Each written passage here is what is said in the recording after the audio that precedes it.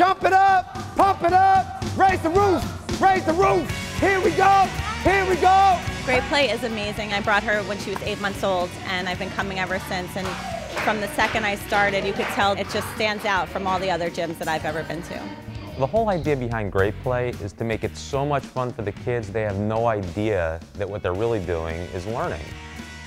Hand here, point there, and give them a good throw. You gotta point to your garbage can now, like this. And now give it a good shot.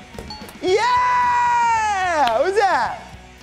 And they're learning key motor skills at a young age and key sports skills at an older age that sets them up for a physically successful life. Great Play is awesome. I mean, my son, looks forward to coming to Great Play every week.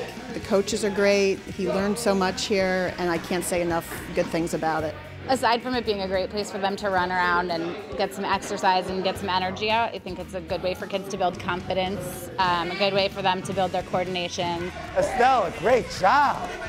Great Play is much more innovative and just very different than the other gyms. They use a lot of technology that the other gyms don't use and just make it much more interactive and fun for the children.